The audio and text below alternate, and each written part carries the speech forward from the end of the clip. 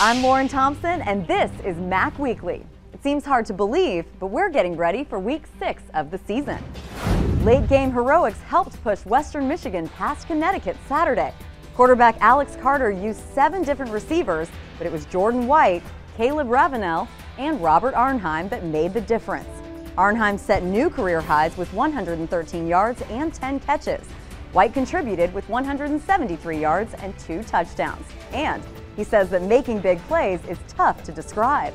And it's weird when you play the game that you'll hear the fans and you'll hear people screaming, but then right on the snap of the ball, you really can't hear any of that. It's all zoned out, and you hear, well, you catch the ball, you're running, and you score, and it all like warps back. It's like, and then you hear the fans and everybody else yelling. The Broncos face Bowling Green this weekend. Toledo got a big win versus Temple on the road in hostile Philadelphia. The Rockets set the tone early, scoring 15 points in the first. Wide receiver Eric Page scored twice. He had 1 reception and 1 touchdown pass to quarterback Dwight Macon.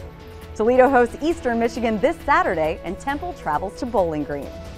Central Michigan also started conference play this weekend with a big win over Northern Illinois. Chippewa's running back Paris Cotton was a beast. Cotton had 110 yards on the day with 3 receptions and a score on the ground.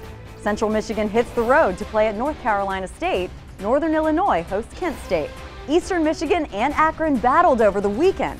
After the Eagles made it 31-16, the game looked to be over, but the Zips charged back, scoring in the 4th. It was too little too late, however, and Eastern Michigan held on to the win. The Eagles travel to Toledo, and Akron faces Florida International.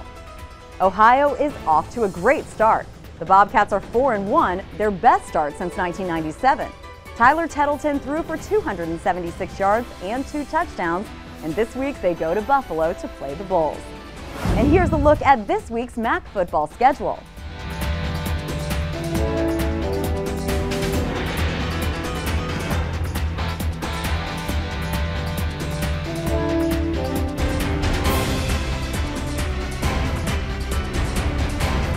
And now take a look at the players of the week.